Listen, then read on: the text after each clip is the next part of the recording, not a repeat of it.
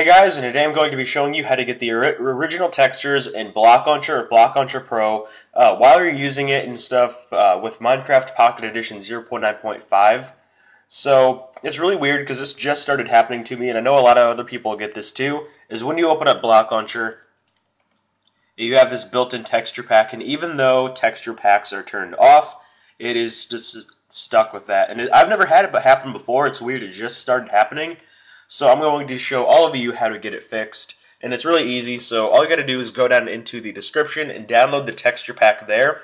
That's the original textures and stuff, and once you have it downloaded, open up BlockLauncher, click the wrench up top, hit Launcher Options, and then go to the texture pack button, click on that, and at the top right corner, make sure you turn that on, and in the bottom right corner, hit Select.